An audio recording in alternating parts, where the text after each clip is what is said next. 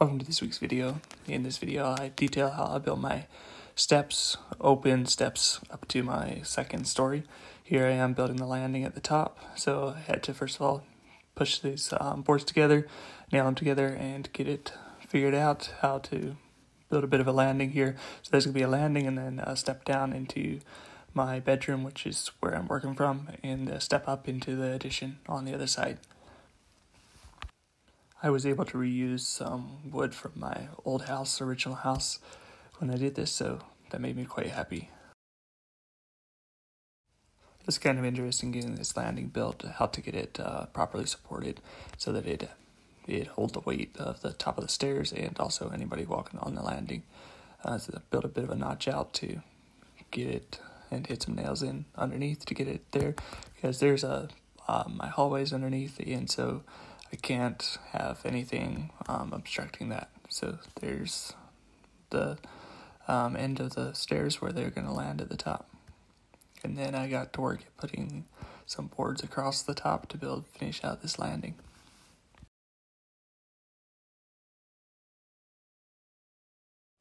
And here's a look at the old board and the stair stringer that I had originally cut.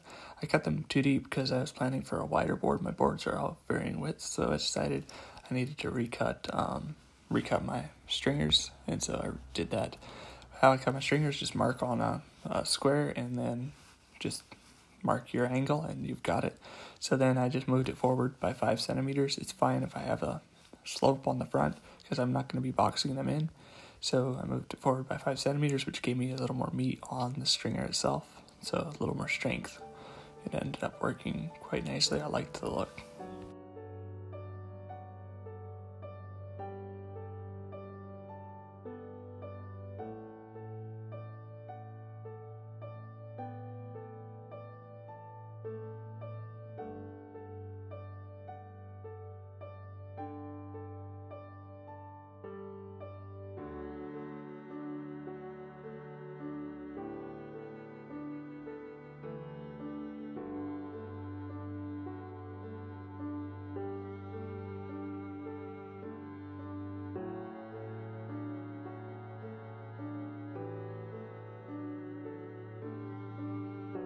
After I marked out the stringers, I got to work at getting them cut.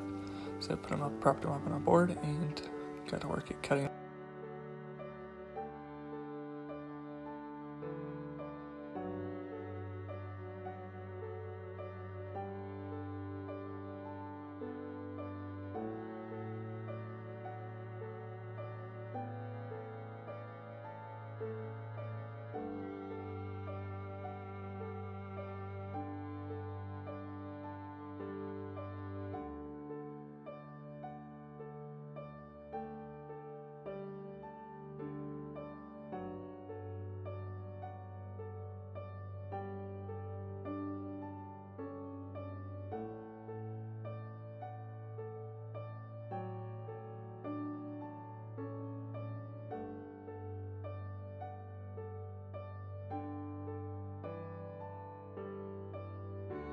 Once I was done with this, it was time to test it out, so I brought it down to see if my angles were all correct and if it all matched up.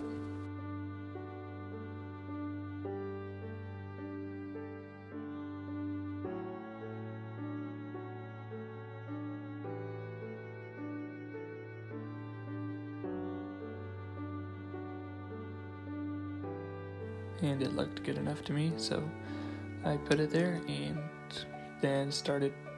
Well, first of all, I took a look at the boards, put them in place, make sure that they fit properly this time, and then started cutting the leftover residue that was in the very corner of the stair. Cut that out so that there's so that nothing's stuck there, so that this tread can land fully. And this one I had not quite cut perfectly, so I got to work at getting it a little better.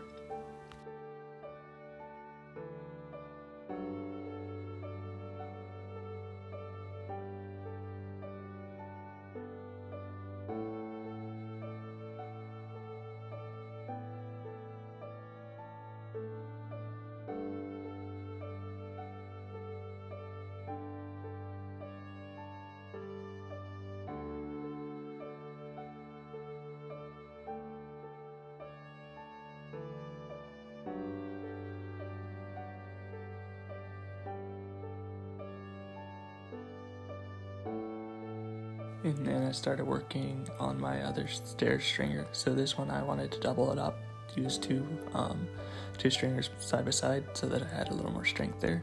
So first of all, I marked my first one out and cut that, and then marked my second one out and cut that one and nailed them together.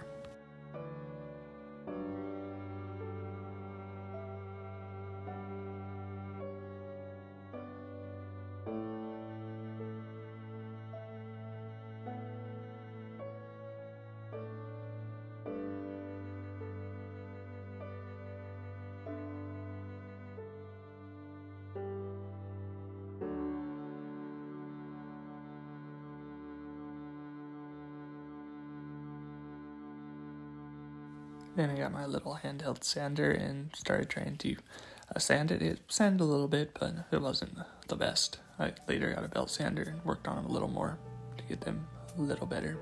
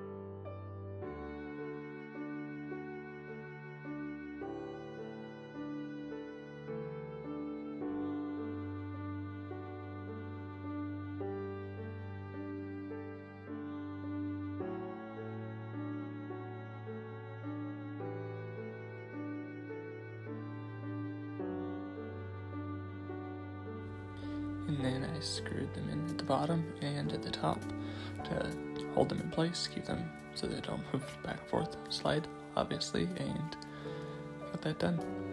And then I started working on my old boards. These boards I had torn out earlier in the previous video. You could have seen that between the top of the house, the joists, or yeah, I guess they'd be joist beams that were in the ceiling of the house. So here I am taking the nails out. These are little nails that had held the lath onto it. So I had to clean them up first, take the nails out, and then try to get them sanded down. I used a air nozzle to try to get some of the dirt off of them, but they're still a little dirty, and my belt sander did not work for this. I ended up using my little sander for this, and it worked a lot better to get in the crevices. Just want to make sure they're smooth enough so that when I'm walking barefoot it doesn't prick me in the toes.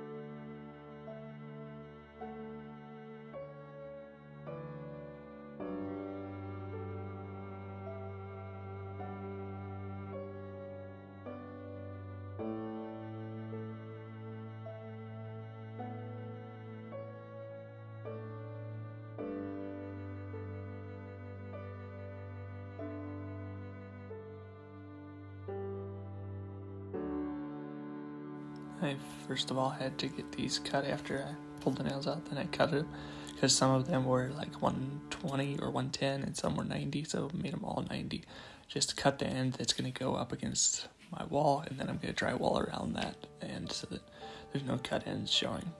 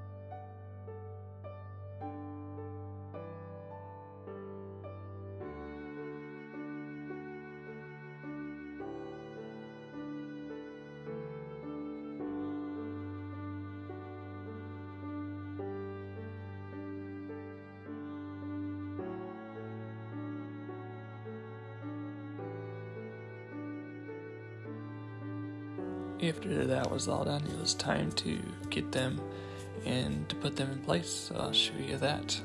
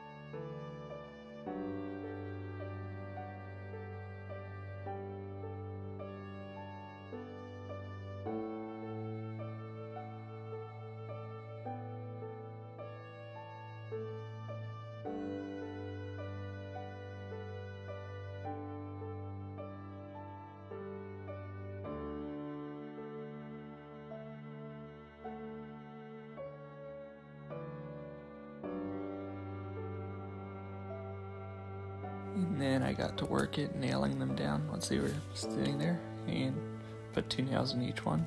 This wood's kind of hard, so it actually bent some of my nails, but it all worked out.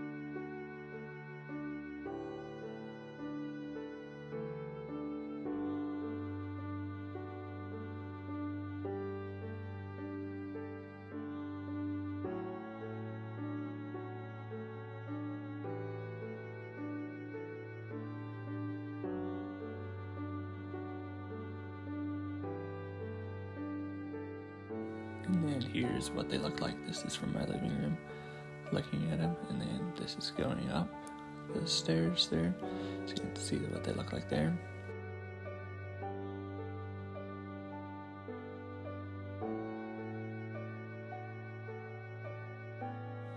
And then this is from the entrance to our house.